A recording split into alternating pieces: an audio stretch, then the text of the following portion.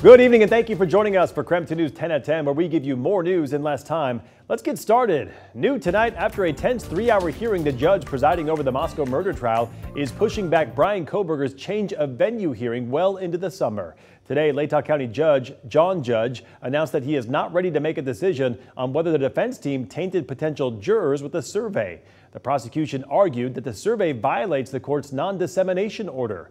The defense also presented a PowerPoint that deals with change of venue that the state said it isn't prepared to address. Judge Judge spoke to both sides after today's argument. It's something that I'm going to have to struggle through and figure out what to do. And I understand that there's some urgency to get that out. It is unclear when the judge's decision on the jury survey will be released. However, in an effort to give both sides more time, the judge has set Kohberger's change of venue hearing to June 27th. Now to the shocking arrest of an 18-year-old in Coeur d'Alene for allegedly planning terrorist attacks in the name of ISIS.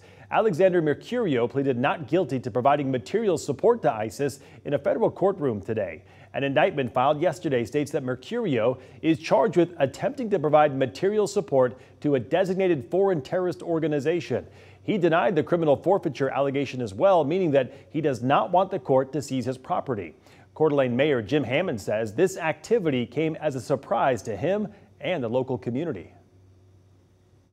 I think that anybody living in North Idaho would be crazy to think that they could get any sympathy from anybody else regarding ISIS or any support for any kind of similar organization. Court documents show that Mercurio could face a maximum penalty of up to 20 years in prison. Today, he waived his detention hearing, meaning that he will remain in U.S. Marshal custody. He is now set to go to trial at the end of May. And as we work to bring you more to every story, KREM 2's Whitney Ward spoke with an expert in homegrown extremism. Matt Kreiner works at the Middlebury Institute of International Studies. He is a regular consultant for the U.S. State Department. He told us cases like this one in Coeur d'Alene are unfortunately more common than you might think. The individual really represents a growing issue that we're facing in the United States. There's this increasing issue of radicalization after the COVID era, when individuals were forced into their homes a lot more frequently than they would have been in the past. So they're consuming the internet and the weird parts of the internet, the things that get a little bit scary or a little bit risky. Do you think that most people would be alarmed at how... Matt told us that the FBI often waits for some threshold to be crossed before moving in to make an arrest. Another high-profile case that we are tracking tonight. The first witnesses took the stand in the trial of Chad Daybell, the Idaho man accused in the death of his late wife and 2 of his current wife's kids. JJ and Tylee were found dead on Daybell's property in 2020. Their mom, Lori Ballo, was found guilty on those same charges in the spring. Today started with opening statements. Both sides essentially provided a roadmap to jurors about what they can expect to hear. You'll hear about a pivotal date that set in motion the deaths of Tammy, Tylee, and JJ. October 26, 2018. Don't be distracted by speculation. Don't be distracted by guesses or assumptions or hunches. It all comes down to facts and evidence. The trial is expected to last 8 to 10 weeks. Daybell is facing the death penalty. New tonight, Spokane police are searching for a suspect in a credit union robbery earlier today. So take a look at your screen here. Police are searching for this man who they say robbed a credit union on East 3rd Avenue this afternoon. SPD says the man demanded money from the teller and walked out with some cash. Police believe the man is between 30 and 40 years old, as well as being about 5 feet 6 inches tall with a thin build. If you have any information, you are asked to call that number right there at the bottom of your screen. Tonight, a lot of questions after a University of Washington football player was arrested and charged with raping 2 women. 18-year-old Tylen Rogers is now out on bail. Connor Board with our Seattle sister station has reaction from students tonight. Right here near Husky Stadium is where 18-year-old football player Tylen Rogers was arrested on Friday. Today, students say they are surprised and concerned about these allegations. UW is still riding high from making it to the national championship last season, but now some students are concerned that one of the players in that big game is accused of raping 2 women. I was kind of surprised. It was like my first time hearing about it, considering how popular our football team was this year. Court documents show both of the alleged rapes happened in October and November, and that both women connected with Rogers over the dating app Tinder. The first survivor reported the rape to police on October 28th, and the second survivor reported it to police on February 23rd. Court documents show the first survivor also filed a report with the University of Washington on November 28th.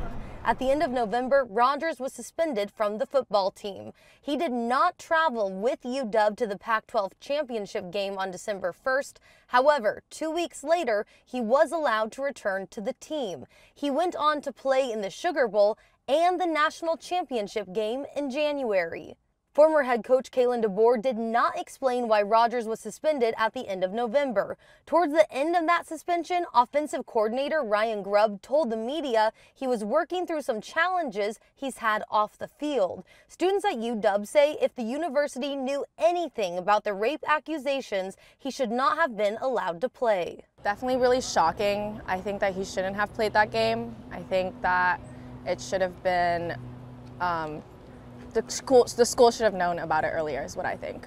I understand he was probably an important part of the team and everything, but that levity of accusation is pretty serious. The dating app Tinder released a statement saying, "What has been reported is horrible and has no place on our platform or anywhere. We have banned this account and will fully cooperate with law enforcement on their investigation."